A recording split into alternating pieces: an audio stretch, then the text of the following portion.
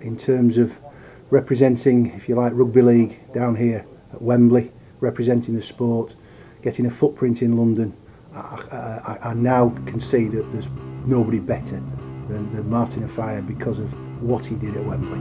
Short play now, Gary Connolly. And Martin Offiah trying to make some space. Now then, Martin Offiah, he's got Alan Tate to beat on the outside, and soon he's going to go the full length. That is one sensational try. That was ranked amongst the finest ever seen on this ground.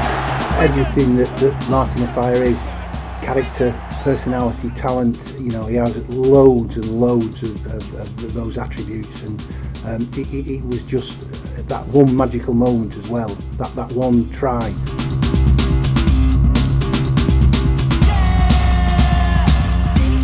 know, he's got all those other attributes, and he put them all together and produced something, to my mind, that's up there with anything that's ever been achieved at Wembley. He's a bit, yeah, he is a big personality. He's still got a presence and a profile now. Martin Offiah has got oodles of everything you want in a sporting style. He was a superstar, you know, make no mistake. It's a word that's probably overused in sport, but Martin Offiah, and he also had the greatest sporting nickname ever, you know.